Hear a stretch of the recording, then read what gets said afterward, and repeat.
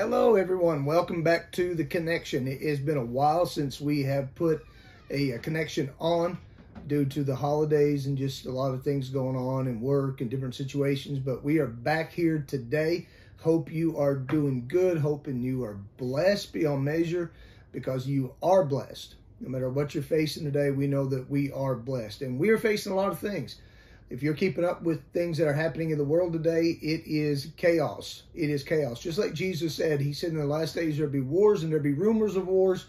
And we've got wars taking place, and we got other things that are going on with Iran and Israel. And I told the church a few weeks ago, I said here in 2023, the country to keep your eyes on is Israel, because whatever happens in Israel affects the rest of the world, because Jerusalem, as you know, is the exact center of the world, and Jerusalem is right there in the midst of it all. God's people, God's city, and of course events in the end times revolve around Jerusalem and Israel. So they are the ones to keep your eyes on, and they're the ones that we need to be praying for. It's very clear that the Lord told Abraham, he said, I will bless those who bless you, and I will curse those who curse you. So right now we're seeing, Iran's becoming very, very bold and brassy, of course, with their alliances with Turkey and Russia and several others. It's just kind of, they're feeling pretty brave and bold, and a lot of things happening right there. But it's all end time stuff, folks. Just read your Bible and get in it and dig in it and look, and you'll find that all these things that are happening are end time events. So we are living in the last days. I'm excited about this Sunday's message. I'll be preaching about spiritual authority, and a lot of things in the message that has to do kind of with where we are right now in the world. But right now we're going to go into your world, whatever's going on at your house and in your life and in your mind. And I want to talk to you today about the battle. As Christians, we understand that we're warriors. We go to war. We battle. And I know for maybe some of you, it feels like that's all you ever do is just go from one battle to another. But, that is another sign of the times. When Daniel begins to speak about, the last days, and begins to speak about the things that the church is going to face, the Bible said that the enemy would wear out the saints of the Most High God. And that seems to be where we are right now. There is a tremendous amount of pressure that is coming against the church. I mean, we're dealing with ridiculous things. I mean, things that, to the mature mind and to the level-headed mind and to just the common man to look and think, the idea of some of these, what they call elites, it is ridiculous, the stuff that they're trying to just force feed us and trying to make us, change our way of life and our Judeo-Christian values and all these things that are taking place. And right now, I'll be honest, to be a real outspoken Christian is not popular. I mean, when was Christianity ever popular, to be honest? I mean, it wasn't, because it went against the agenda and the grain of what the enemy's idea was for this fallen world. And, so here we are today. We're engaged in the battle. We're dealing with stuff. And there's a few things as we go. And then this, of course, this is a short little, program we're doing today. And I hope to keep it short. But, talking about the battle, if we're facing anything today, anything in your life at all, you always need to go to the Scripture. The Scripture is the source of life, strength, power. Jesus said the Word was bread, the Word was water, the Word was life, the Word was truth. So if we're going to find any kind of truth in the world at all, we've got to find it in the Word of God. So if we're going to find what we need to sustain us and give us strength and give us energy, spiritual energy to go through these things that we're facing, we've got to go to the Word of God. So there's a couple of elements I want to talk about, a couple of things when you talk about being in the battle. In 2 Kings chapter 6, read a very interesting portion of Scripture there where Elisha, every time the king of Syria is going to go do something to Israel, of course, Elisha, through the Spirit of God, knows what's going to happen before it happens. And he's always warning the king of Israel, don't go down here, don't go here, don't go there. And he would avoid a conflict by listening to the man of God. So the king of Syria said, I've had enough. He said, we're going to go get the prophet, and we're going to finish him off and do all this kind of stuff. And so the Bible said it was told that he was in Dothan. So the king sends his army down there. And in 2 Kings chapter 6, verses 13 through 18, you'll find the story that in the middle of the night, the Syrian army surrounds the city of Dothan, and the man of God's servant wakes up first in the morning and looks out there, and they are surrounded by the enemy. And he goes running into Elisha, and he says, "Alas, my master, what shall we do?" He said, "Man, what are we going to do?" I mean, to him, it looked like there was no way of escape. What are we going to do? So the first thing that Elijah says to him is this: do not fear. Do not fear. And I know you may be saying, but that's hard. And it is at times. It surely is hard at times not to be afraid. I mean, there's so many scriptures in the Bible. I think somebody said 367, something like that, on commandments in the Bible to not fear. And sometimes it's really hard when you're facing things that you don't know how to get out of. Like the servant was here. He was afraid. He was afraid. But Elijah said, do not fear. And I love what he said next. He said, for those who are with us are more than those who are with them. He said, I want you to know something right now. He said, you got more with you than you got against you. And then Elisha says, Lord, open up his eyes that he may see. And then it says, then the Lord opened up his eyes. The Lord opened up his eyes. And what did he see? He seen what the man of God seen. He seen the hills were surrounded by the armies of the living God.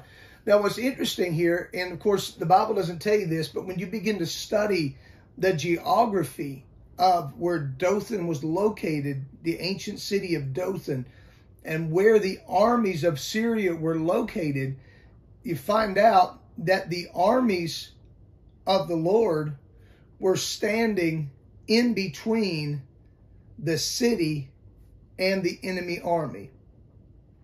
The host of Israel, the host of the Lord, the armies of the living God were not standing on the outside surrounding the enemy.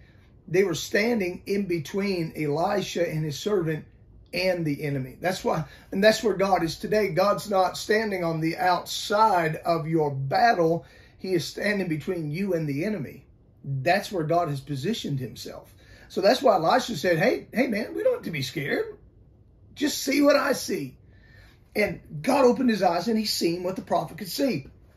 And it is a war of our faith right now, because there's maybe some of you ask says, well, I can't see. I've been praying, Lord, open my eyes. Or maybe you've been praying, Lord, help me to see beyond this thing. And maybe you're struggling with it. The Bible says, fight the good fight of faith. It is a fight of faith. We have to understand that everything that we do as Christians, evolves around faith, because we were born by faith.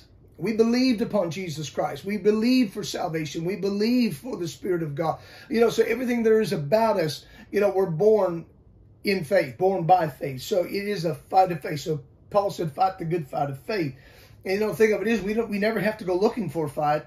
I'll just be honest with you. Those believers or Christians you hear saying, I'm just looking for me a good devil to whoop. But let me tell you something. You ain't got to look far. You'll find it. You don't have to go looking for a fight. The enemy will bring the fight to you. And that's what the enemy did here. The enemy brought the fight to Elisha. But the solution to ridding the servant of his fear was that God opened his eyes and he's seen what Elisha's seen. So that's the first step. If we're going to fight the good fight of faith, and if we're going to be strong, and we're going to be vigilant in all these extremes that are taking place in the world and the battles that are coming against us, first of all, we need to say, God, open my eyes and let me see the reality of this. Not the reality of what the enemy's reality is, or what somebody else may look and what they may see, but Lord, let me see it from your reality. And he saw that the armies of God were not standing on the outside of the enemy. They were standing in between him and the enemy. So that's where God is today. So that's the first thing. The second thing is we got to learn how to stand. We got to learn how to stand. When Israel's coming out of Egypt, and the whole story there, the Lord did not take them by the route of the Philistines. Instead, the Bible said he carried him down in toward the Red Sea. And you know, by some, you know, tacticians, military tacticians would look and say, wow, that's a horrible, horrible way to go, because they were basically trapped between the sea and the desert. And but you know, the thing about God is that God is this, you know, God is a God of awe and wonder and surprise. So let me tell you something. If you're following after God today, if you ever get in a situation where other people say, oh wow, that's bad, you're trapped, God knows what he's doing, folks. Look at the history of God. Look at the history of the Bible and the people of God, and how many times the Lord got them trapped or got them in a situation or impossibility that he just revealed his power. God's in control of everything. God's in control of every single detail of your life if you're following him and you're submitting to him. So, you know, so let's go back to what Elijah told his servant. He said, stop being afraid. Stop being afraid. So, but they were afraid. You know, that's the natural human reaction.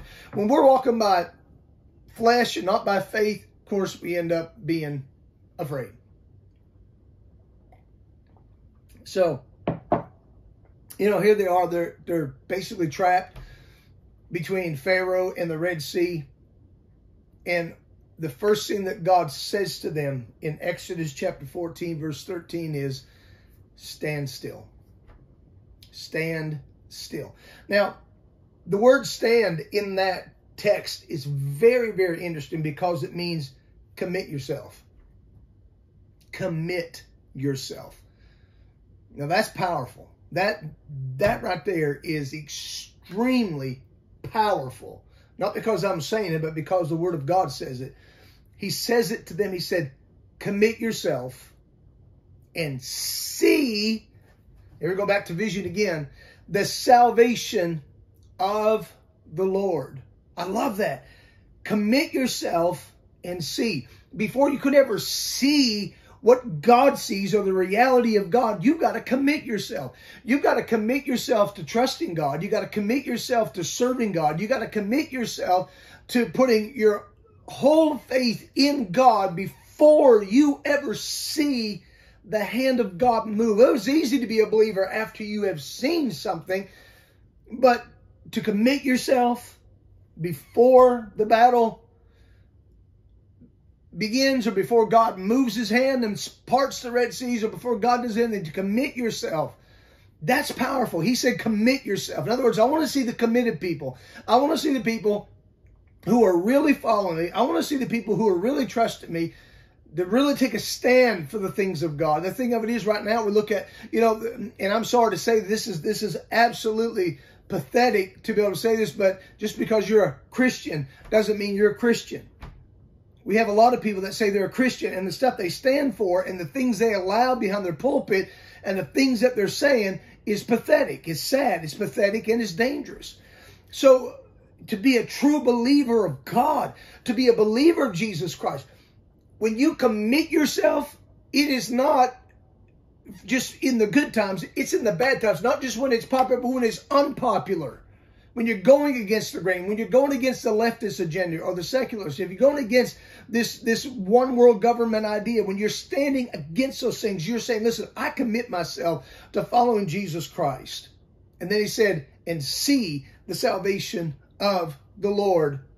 And God opened up the Red Sea, and they escaped, and God drowned every one of their enemies. Their entire past was buried in the Red Sea. If we want to have that same experience, we have got to stand still, commit ourselves, and follow after God. And then in 2 Chronicles chapter 20, verse 17, or chapter 20, reference verses verse 17, Jehoshaphat is basically facing the same thing. They've got 3 armies that are coming against them. And, you know, he's very honest with the Lord. He said, Lord, he said, first of all, he said, we have no might against this company. In other words, we don't have the military power to go out there and face these 3 armies. And then he said something that is very, very powerful too. He said, and we just don't know what to do. You ever been there? Yeah, I know you have. We've all been there. And we may all be there in the future. But he said, Lord, he said, we don't have the might, we don't have the resources, we don't have the, you know, what it takes, don't have the right thing to deal with this threat. He said, and be honest, Lord, he said, we really don't know what to do. But this is the key. This is the key word that changes everything. But our eyes, oh, I feel the Holy Ghost. Our eyes are on you. In other words, Lord, from a human standpoint, there's nothing we can do. But you, oh, but our eyes are upon you. There's vision again. Our eyes are upon you. And do you know what the Lord told them? He said, stand still. Stand still. He told them that again, stand. But you know what the word stand means in this scripture? In Hebrew, it means to wait, to continue, or to endure. He said, you know what? He said, Jehoshaphat, I'm going to move. He said, but there's something you got to do first. You got to endure. You got to endure the part or the space from when you got the word until the word comes to pass. But did God deliver them from the battle? Yes, he did. So vision is important when we're dealing with battles, and to stand is important too, to commit ourselves and to wait and continue and to endure until we see God move. And that's the thing. God's going to move. God is going to move. And when God does move, when God begins to work and God begins to have his way, then you're going to be like Jehoshaphat. You're going to come out there and all you're going to do is pick up the spoil that is left over from the battle that God ensued with the enemy. So you know what? Be of good cheer today. Be of good cheer. Let your heart rejoice. Let your mind stay on the things of God. Get your spirit out of a place of fear. Don't you know, we hear shortages and this government that we have right now, it's bankrupting and ruining the country, and inflation destroys economies. And you know, the thing of it is, it's all plots and plans that's been in place for a long time, and we're winding down, folks. We're winding down, but we have a great hope. The liberals are looking for a great reset. Christians, believers in Jesus Christ, the remnant, are looking for a great hope. And we have a great hope. And that hope is Jesus Christ. That hope is our salvation. That hope is heaven. Folks, let me tell you something. There is nothing greater. Everything that we're doing down here means nothing if we have not set our sights on heaven. So a great escape is coming. It's called the rapture. Hang on until it gets there. And endure. Commit yourself. And watch God fight your battle for you. Amen. God bless you. We love you. Thank you today. If you're not a subscriber, if you're coming here for the first time and you enjoy the video, please subscribe to it. Hit the bell notification. Give us a thumbs up. Every time that we put one of these posts on, or we put our Sunday sermon message on, you will get that. And by doing that, you will be a part of our family. And we love and appreciate every one of you. And pray God blesses you. God goes with you. Be safe and keep looking up. God bless you.